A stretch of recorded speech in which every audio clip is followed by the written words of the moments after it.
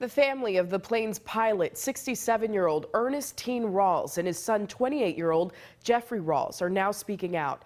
Reimage Church in Winterville released a statement on the Rawls family behalf, saying in part, the family would like to extend heartfelt thanks to the U.S. Coast Guard, the Carteret County Sheriff's Department, and all the wonderful people who have assisted in the search operation. They would also like to extend their prayers and condolences to all the families affected by this tragedy. The family is also asking for privacy during this time. 90 Years Side was able to speak with a family friend. Aaron Jenkins joins us now in studio with more on how that friend is remembering Rawls. Ken, Angie, Charlie Snow worked and flew planes with Rawls for more than 20 years. Today, he's reflecting on their careers, but more importantly, the friendship they shared. Gentle, humble, a good Christian, and a what you see is what you get kind of man.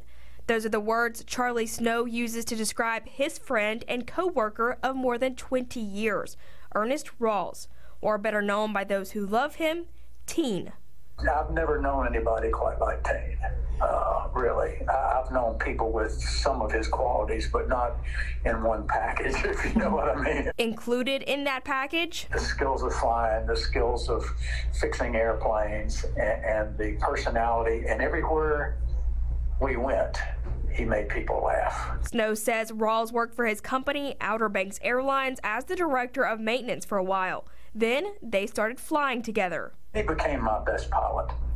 He was the most experienced in that airplane. Teen Rawls was the pilot of the plane that crashed off the Carteret County coast Sunday afternoon. He was brilliant in that airplane, and I emphasize that because they always initially try to blame the pilot, and that's very hard to accept when it's a friend, but it's even harder to accept when you know their abilities and you've watched them train. It might have been flying erratically, but he's trying to control whatever catastrophic thing went wrong, and of course we don't know what that was yet. But now, Snow is reflecting on the good times with Teen. I called him a brother because we were very close, and we flew a lot of wonderful flights together. One of those wonderful flights was a charter flight the two took to the Grand Caymans. That was my favorite flight in my whole career, and it was with him.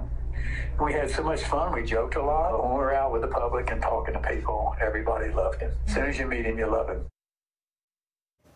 Snow made a post on his business page posting pictures and memories. He says he's enjoyed reading the comments of how others are remembering Teen, and adds he hasn't seen one bad thing somebody has said of him, which is a testament to what type of person Teen truly was. In studio, Aaron Jenkins, 9 on your side. Aaron, thank you.